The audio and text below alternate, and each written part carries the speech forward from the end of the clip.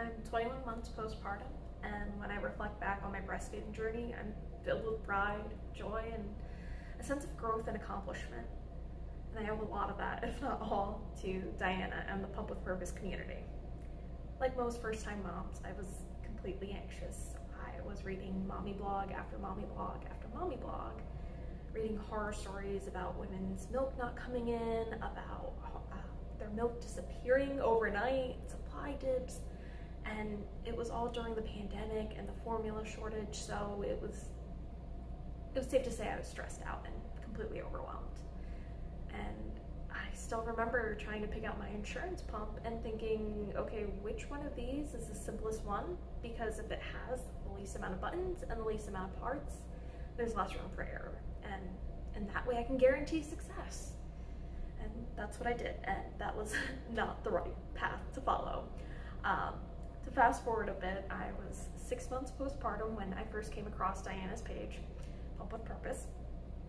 And I don't know what exactly it was, but I was just hooked. I had to watch every single one of Diana's videos, and I was just sitting there learning so much.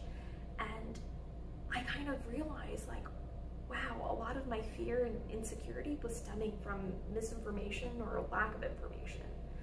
And there's still something keeping me from actually taking that next step and booking a session. And after talking with my husband a bit, I kind of realized it was the fear of failure, the fear of failing somehow at breastfeeding and being reminded of that constantly by, the different pumps I had, the parts, and, just that constant reminder of you messed up. So I finally booked a session, and that was a turning point in my journey. I really owe it to Diana because she put me at the focus. She point blank asked me, what are your breastfeeding goals? And at the time, I didn't even know I was supposed to have breastfeeding goals. So that's kind of the beauty of Pump with Purpose. It gives new parents a safe space to be selfish, to really reflect and think, what is it that I want out of my journey?